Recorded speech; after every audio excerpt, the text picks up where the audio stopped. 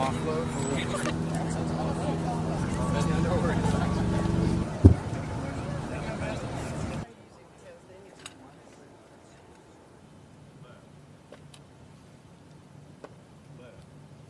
you look back at our history, the Scripps Institution of Oceanography was the lead player during World War I and then in World War II in helping the U.S. Navy do a whole lot of interesting things. We carry out our missions of protecting, securing, and sustaining our nation's waterways with great pride, but the challenges that we face in doing that are persistent and constantly evolving.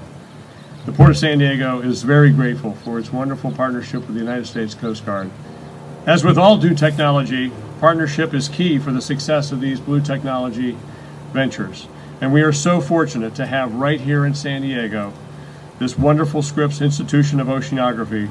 Scripps has been a leader in the development of technology for improved understanding of our oceans and atmosphere relevant to U.S. defense, including ocean and coastal monitoring, for a long time. And there's no better institution in the world to help understand our oceans and protect our coastline than right here at Scripps. And I'm so grateful for the leadership of Scripps.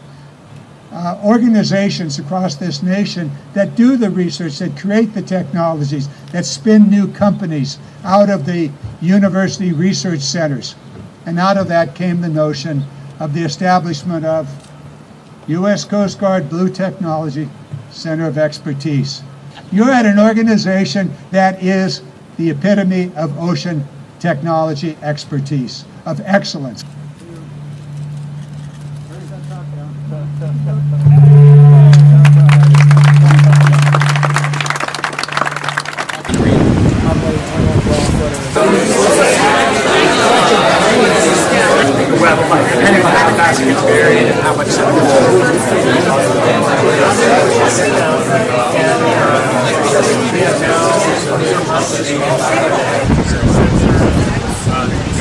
Yeah, so it's the